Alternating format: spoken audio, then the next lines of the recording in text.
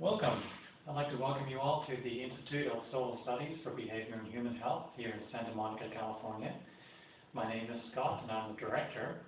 And I'm just going to give you a short summary of a model that we currently use here to predict not only perfect times for health, but also to predict when the danger periods occur. Quite simply, the sun goes through its own solar cycles.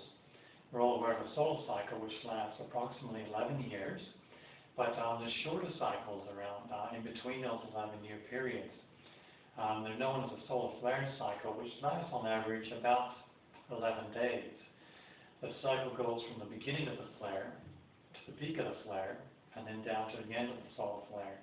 And during this period, all different spectrums of energies are occurring. They're coming from the sun and they're affecting the Earth and its perimeter.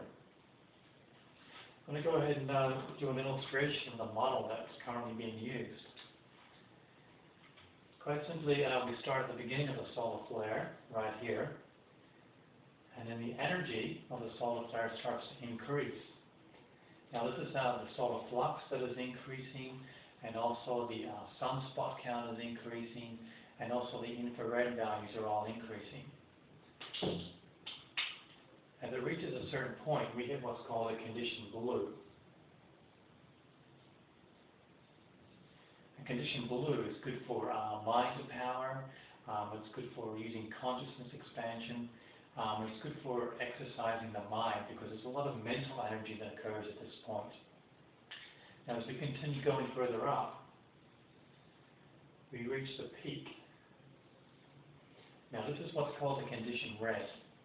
And this is the peak of the solar flare.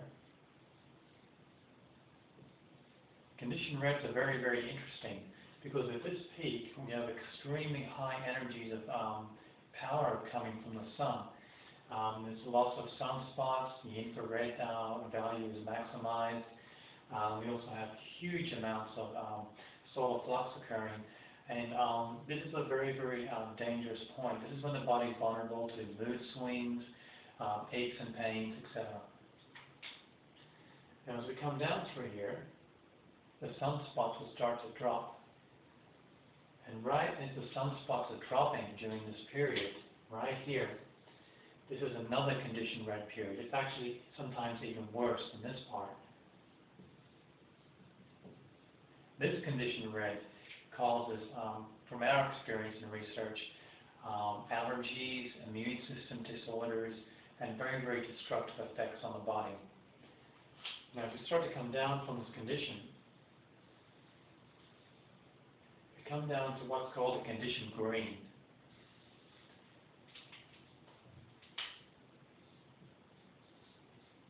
Condition greens are very, very good because with a condition green, it's a perfect time to do Tai Chi exercises, to submit the body to exercise. It's a good time to take anti-aging herbs, things that are beneficial to the body and cause anti-aging compounds to occur, or not compounds, but anti-aging effects is a very, very good time around this condition green. Now during some solar flares, usually the more powerful solar flares, we have what's called a condition yellow. And the condition yellow occurs right about here, before the condition green.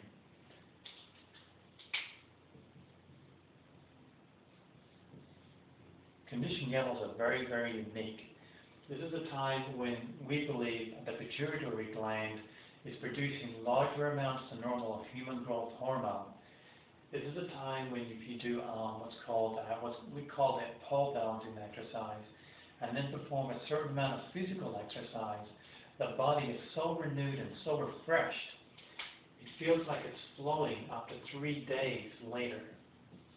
The energy that occurs during this condition yellow, which is during high powerful solar flares, the body feels so renewed, it just feels like it's floating on air. That's how powerful these condition yellows are.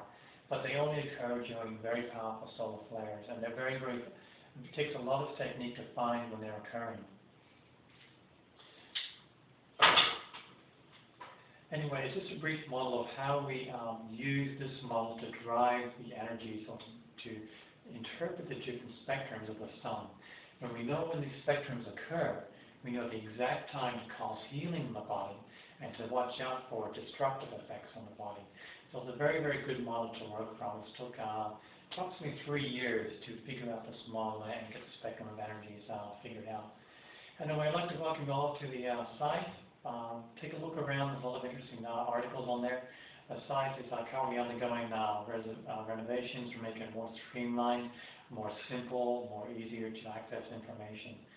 And once again, I'd like to thank you for watching. And my name is Scott. I'm the director for the Institute for Soil Studies on Behavior and Human Health here in beautiful Santa Monica, California. And I wish you all a great week ahead and a wonderful day. Thank you.